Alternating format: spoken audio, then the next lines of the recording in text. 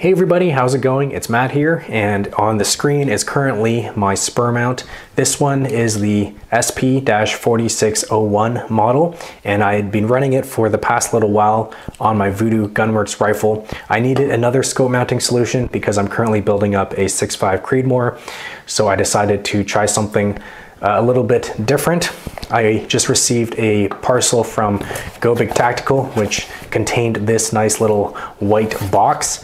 And as you can see here, this is the American Rifle Company M-Brace scope mount, which I think is going to be a really cool alternative to something like a spur. If you're in the market for something new, you can see here obviously made in the USA. So this is not going to be a review of any means. Obviously I have not used it yet. So I just kind of want to show it on camera because when I was looking into this thing, I really didn't see too much online about it. So again, I just want to show it on camera here. This particular version is for a 34 mil tube, 32 millimeters in height, or approximately 1.26 inches.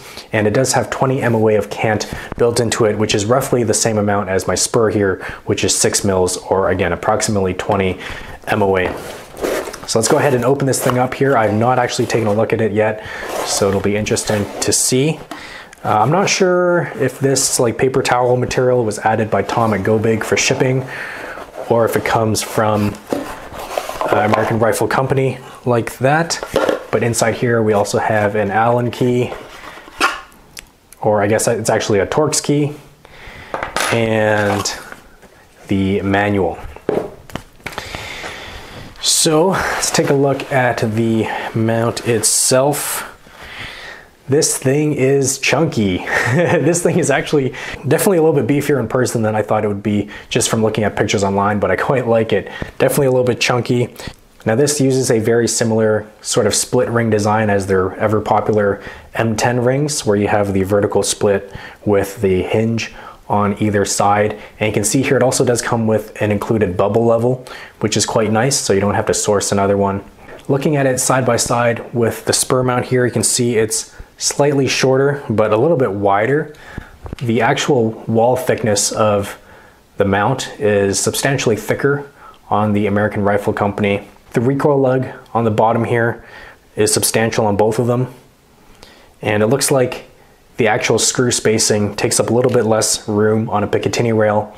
The M-Brace does weigh a substantial amount more. I can just feel it in my hands here. I don't have my scale at the moment. What's nice about the American Rifle Company M-Brace mount is it actually comes with this bubble level, which is quite neat.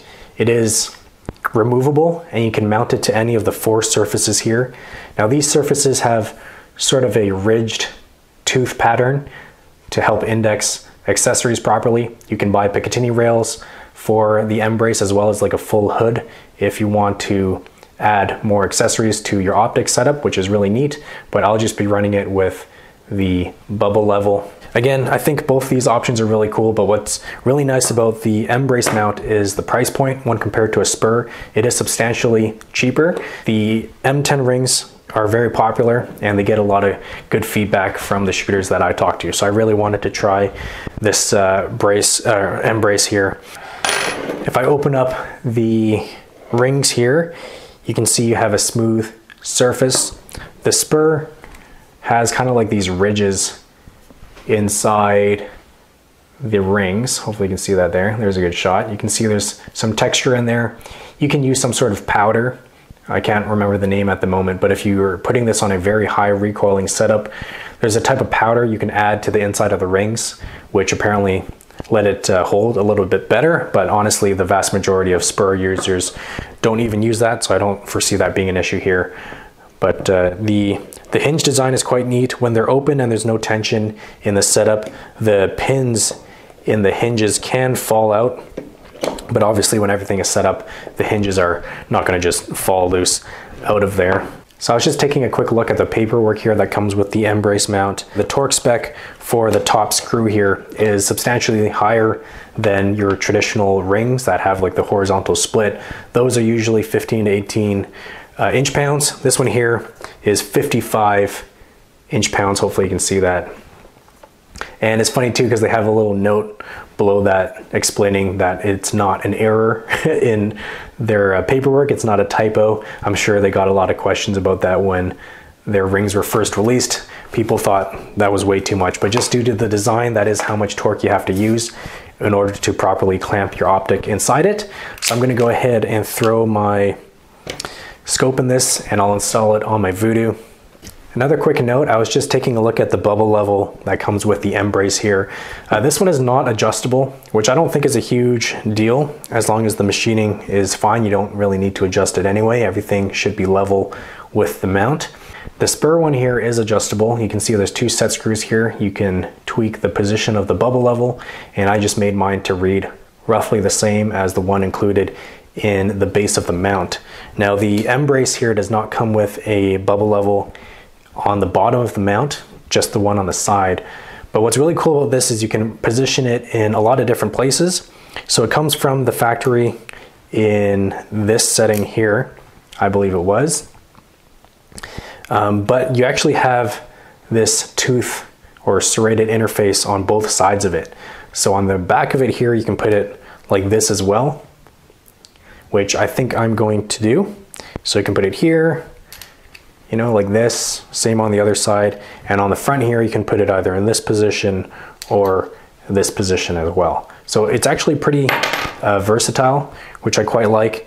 And I think I'm gonna just put it kind of like here. Here is the American Rifle Company M-brace installed on my Voodoo Gunworks with my Minox 5-25 by 56 LR. And you can see on the bottom of the mount, the marking for the amount of cant that is built into the mount. This particular model again is 20 MOA, just shy of 6 mils. And here is the other side of it where you can see how I installed the bubble level to be inwards as opposed to protruding outwards like it comes from the factory. It does clear the 34 mil scope tube, so that's how I'm probably going to try and run it.